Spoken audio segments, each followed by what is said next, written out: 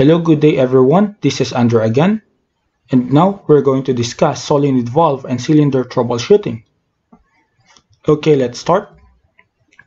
First thing that we need to do is to define what is a solenoid valve. A solenoid valve is an electrical piloted device that supplies air to operate a pneumatic actuator like pneumatic cylinder. Okay, we have the parts of the solenoid valve here. First is we have the electric connector.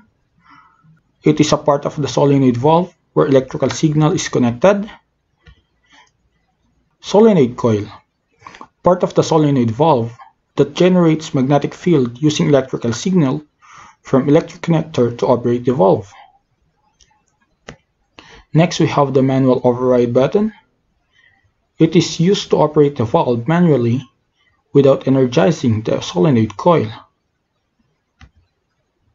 Next we have our pressure port connected to the main air supply or the air compressor. Then we have output signal port. It is the port connected to the actuators such as cylinder, gate valve, and etc. Silencer. It is connected to the exhaust port of the valve to reduce the pneumatic noise. How does it work? First we have our solenoid valve here. Then we need the other component, FRL or filter regulator and lubricator. Then we also need our compressor and our actuator. For this example, we have the pneumatic cylinder. First thing that we need to do is to connect the air compressor to our FRL. Then connect our FRL to our solenoid valve. And after that, we need to connect our output ports to our actuator.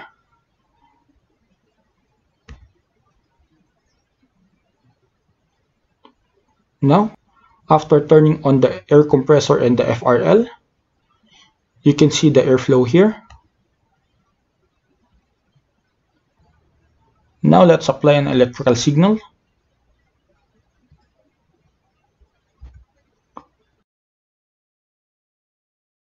As you can see here, the air pressure while ago is at this port, and now it transfers here, and that will make the pneumatic cylinder to extend, and the air inside the pneumatic cylinder will go out, and it will pass through our silencer.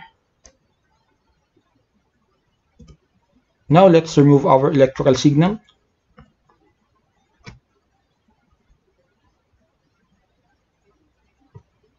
As you can see here, the pressure will go out here again, and the air at this part of the pneumatic cylinder will go out, and it will pass through our silencer here.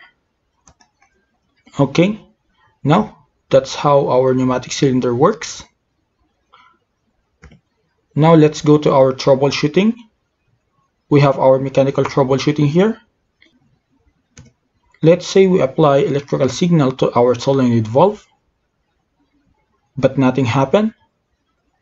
First thing that you need to do is to remove the electrical signal. Then check the air supply. We need to check the FRL, and we also need to check the compressor. You can check the air compressor and the FRL by looking at their indicator here and here. If you saw that the air compressor and the FRL reading is not 0, it means the FRL and air compressor is okay.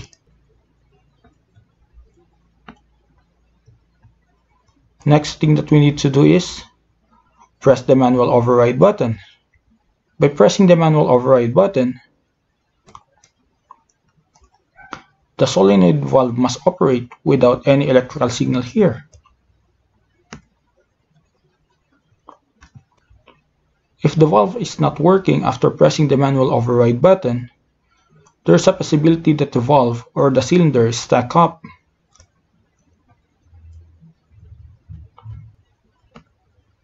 First thing that we need to do is turn off the FRL. After turning off the FRL, the reading here must be 0. Then, we need to isolate the pneumatic cylinder and the solenoid valve.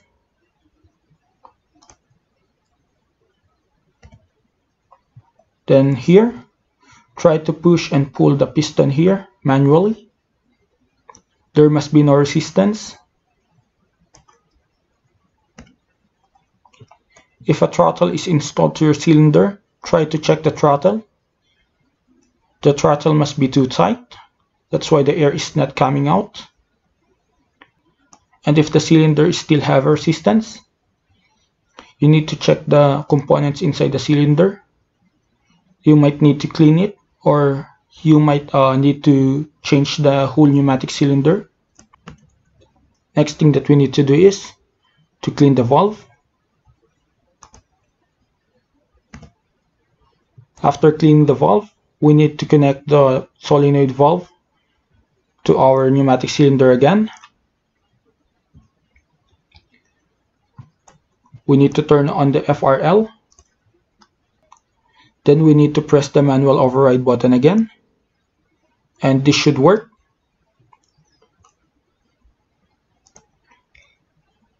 Let's say after performing our mechanical troubleshooting and there's no problem, and when we apply electrical signal here and the valve is still not working, it means the problem is not on the mechanical component.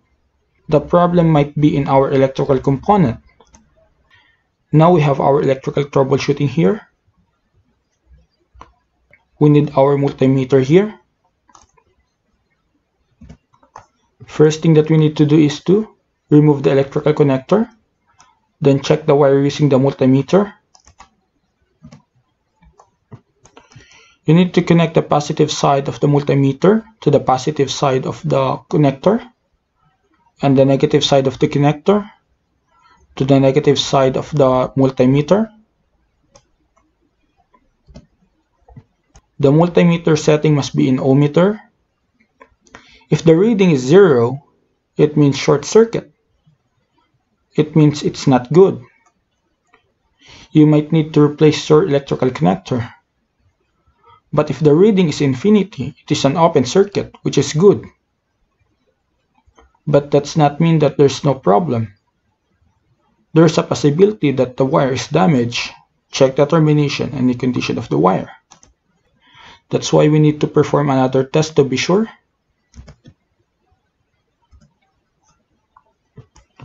Check the continuity of the pin and the wire.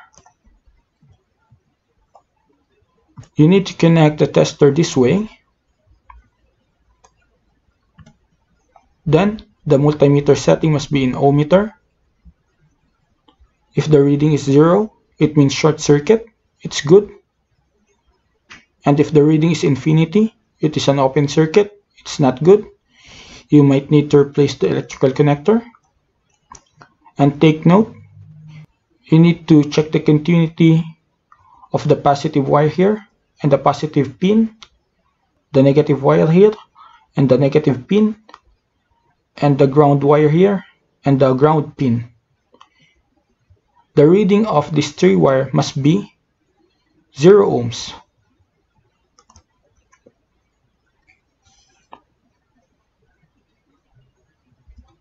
Okay, next. Perform a diode test if the electrical connector contains a diode. First thing that we need to do is connect our multimeter like this. Then, multimeter setting must be in diode test. The reading should be approximately 0.5 volts with a tolerance of 0.15 to 0.2. If the reading is below 0.3 volts, it means the diode is damaged. You need to replace the connector.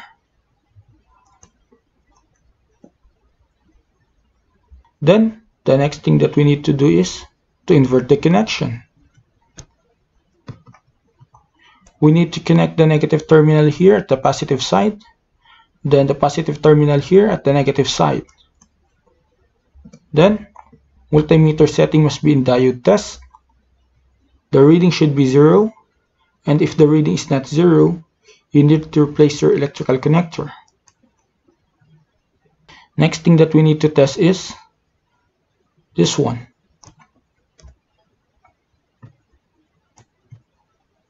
Remove the solenoid coil. Check the solenoid coil using multimeter. First thing that we need to do is to connect the negative lead of the multimeter here at the negative side and the positive lead of our multimeter here at the positive pin. Next, the multimeter setting must be in ohmmeter. If the reading is 15 ohms to 120 ohms, it is good. But this range is based on my experience only. To be sure, you need to check the specification of the solenoid coil. But if the reading is near 0 ohms or near infinity, it's not good. You need to replace the solenoid coil. Another thing, the connection of the multimeter here can be inverted because the solenoid coil doesn't have any polarity. Okay, now let's have our review. For mechanical troubleshooting, we need to check the air supply, air compressor, and the FRL. We need to use the manual override button to check if the valve or the actuator is stuck up. Next, if the valve is stuck up, try to clean up the valve or replace it. Next, turn off the air supply and try to push and pull the cylinder manually to ensure that the cylinder is not stuck up. For electrical troubleshooting, remove and check the electrical connector. Then, remove and check the solenoid coil.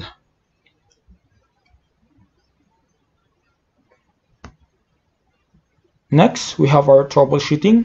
We need to test if the pneumatic cylinder has a leak. First thing that we need to do is we have our FRL here. This must be connected to our air supply. Then, this one must be connected to the pressure port of the valve. And this output signal port must be connected at the cylinder. And the other port of the cylinder must be connected here at the container with water.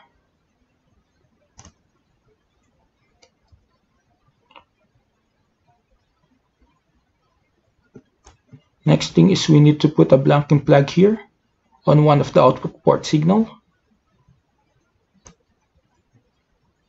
Then, we need to press the manual override button.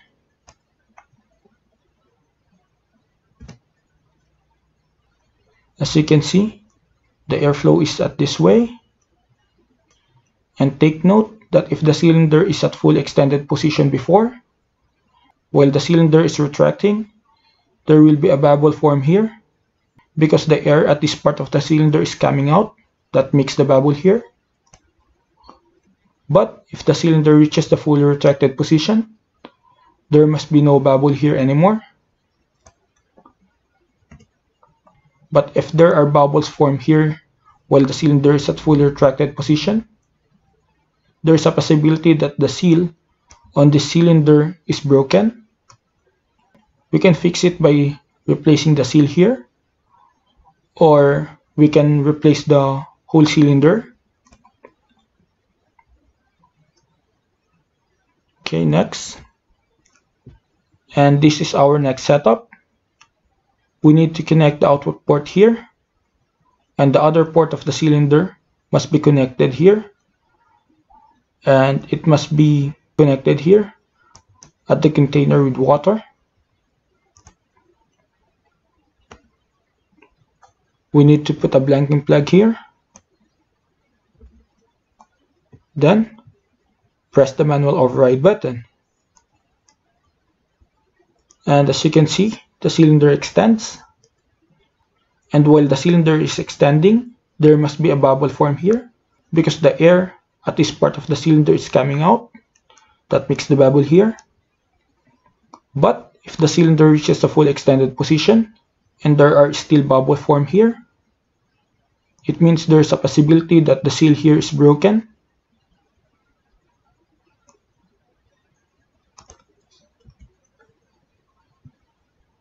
And to fix that, we can open the cylinder and replace the seal, or we need to replace the whole cylinder. Okay, thank you for watching. By the way, you can read articles about my experience in automation industry by visiting my blog, automationengineersdiary.blogspot.com. You can put comments on my blog, or you can send me an email if you have any questions about my blog. And thank you for watching this video again. And that's all for today. Thank you for watching this video. Please subscribe to my YouTube channel. Click the notification bell to notify you for new video. Please like and share my YouTube videos and like my Facebook page. Please click see first on our Facebook page to notify you for new posts. If you like this video, please comment nice. Please comment negative and colon and put your negative comments about this video. Please type suggestion semicolon and put the suggestion about this video. And if you think that this video needs some improvement, just type improvement semicolon and put the things that you want to improve about this video. I will use all of your comment, negative comment, suggestion, and improvement so that I can improve all my future videos. Thank you for all the feedbacks. And thank you again. See you next time.